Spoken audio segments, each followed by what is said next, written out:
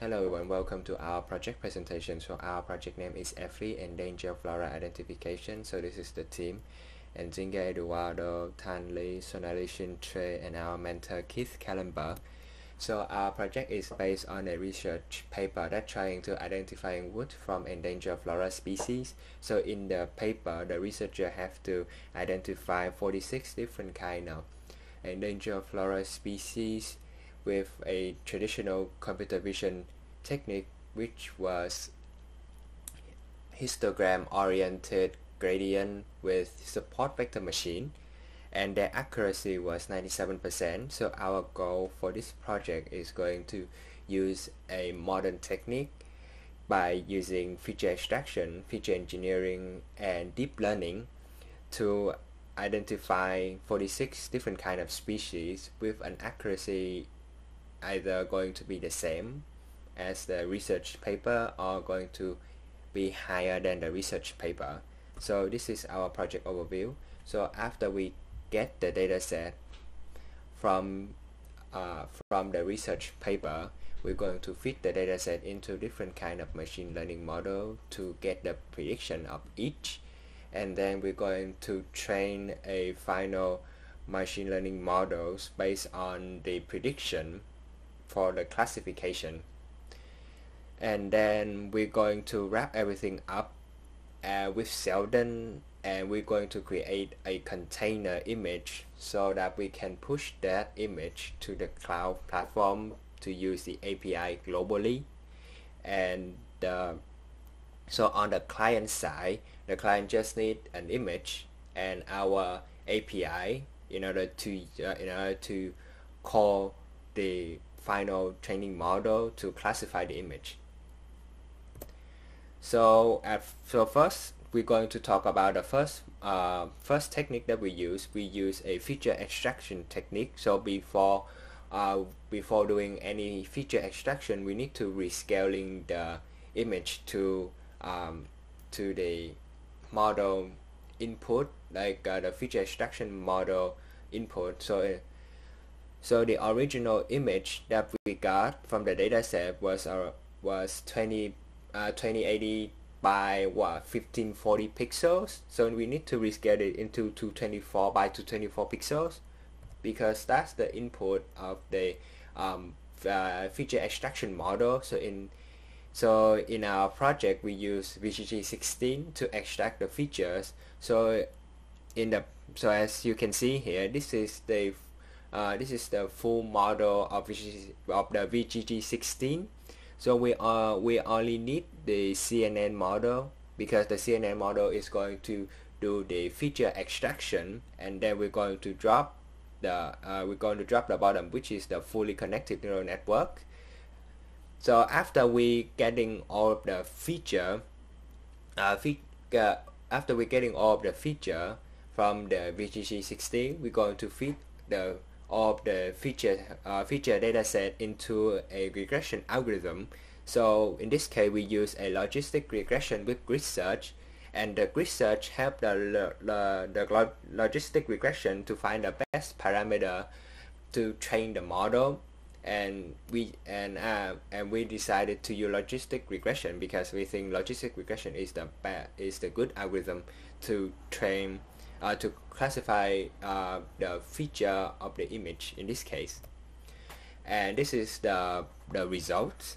So as you can see here, the Y label is the true label, which is the correct label, the actual species, and the x-axis is the predicted label. In this case, the machine predicts the species. So the horizontal line indicates the correct prediction. So any number is not on the horizontal line. It's mean like a wrong prediction from the machine, from the model.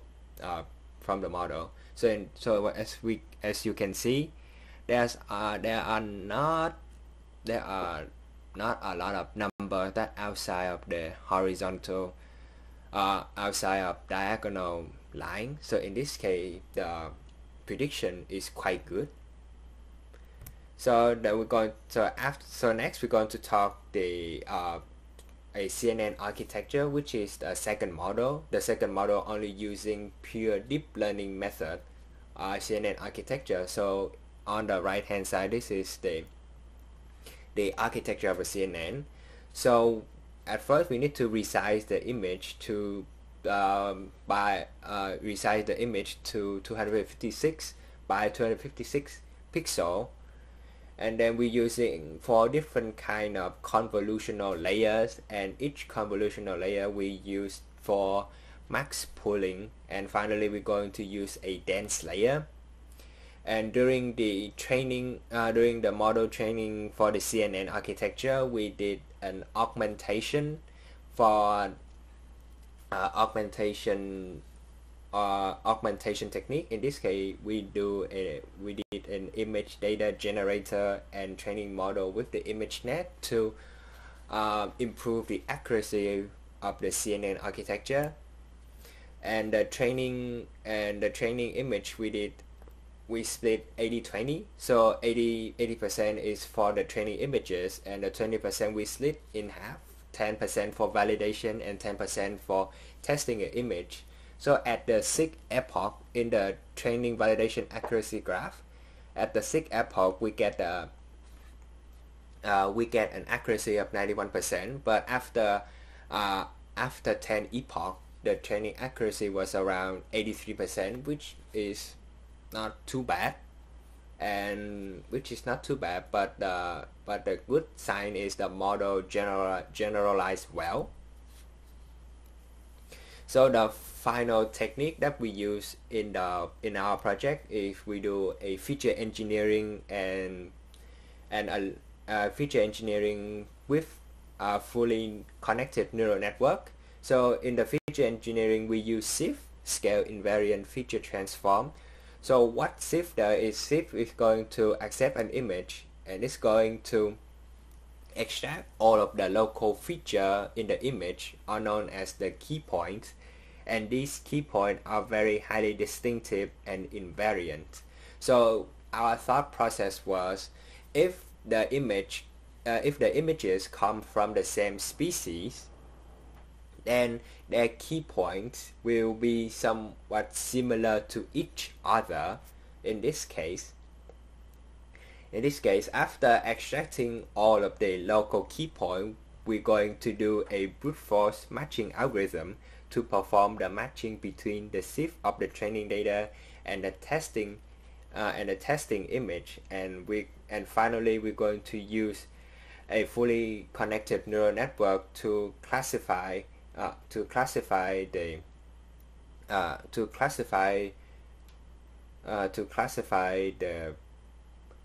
descriptor of the key point matching that was created by the brute force algorithm. And in this case, we use a DenseNet 121 layers for classification, and this is the image for one species alone. And as you can see here, the result is quite good. So after that, after we training all 3 different kind of machine learning model, the final one we're going to do a model stacking because it's improved accuracy. If we think machine learning model as a human, if we want to judge some kind of event or classifying something, it would be better to have multiple opinions rather than relying on one opinion alone. So in this case, we did some different kind of model stacking. We did different kind of model stacking algorithm. For example, random forest or logistic regression. And in our project, we finally choose the random forest for the final models because logistic regression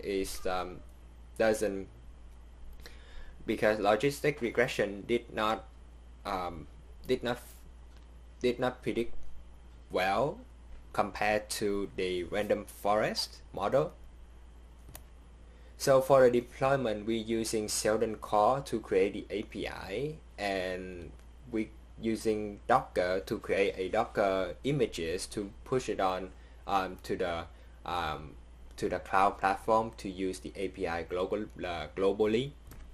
So this is the example code how our models call and how to use the API. So I'm going to demonstrate our project. So this is our simple website that taking an image, and in this case I'm going to take in, for example, a species that in Carinia species, and when I click specify identify, so it return the Carinia as, so the prediction is predict the right species. So the first prediction is just like the first model result. The second prediction is like the second model result. We don't have the third prediction because our third model our third model take too much time to train, so we couldn't get the model on time. So in this case we only have two models and sample model based on the previous two. However, as you can see, our model predict correctly, but if we did some outsample validation, there's some issue about our model. For example, I take a mahogany, I take myrosilent species, and when I click the identifying the object, our model predict is a Carapa species. So I can show you what is the difference between the Carapa species,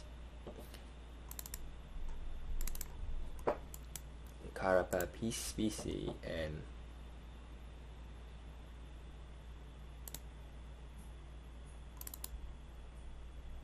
mahogany. So this is the mahogany species, and this is our model predict. So as you can see here, our machine learning model doesn't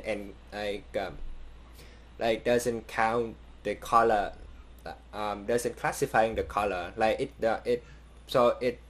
it's overlook the color of the image, and instead it rather focus on the glob of the circle and the stripe patterns. That is our prediction where our model went wrong. It doesn't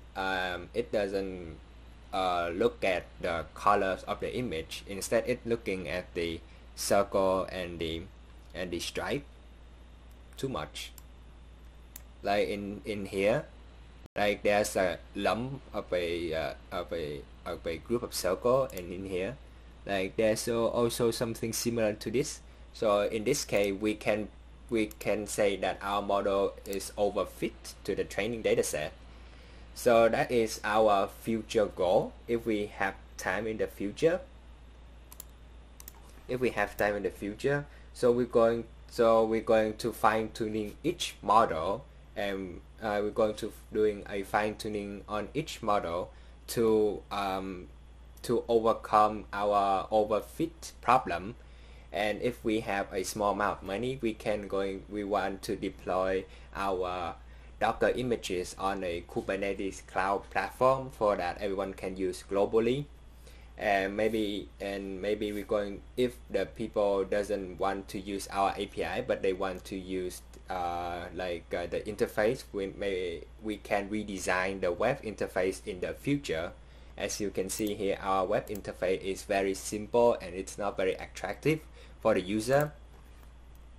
So what we have learned here is how we can do feature engineering and feature extraction for small amount of data set, and we learn how to create a CNN model from scratch, and we learn how to do model stacking or model assembling, and finally we learn how to use Docker and how to use Sheldon to create API, and how to push Docker images to a cloud platform to use it globally. So all of the code will be pushed on GitHub will be pushed on GitHub for everyone to look at for the future use. So this is our GitHub link. So thank you for listening to our project presentation. We'll hope to see you guys in the future.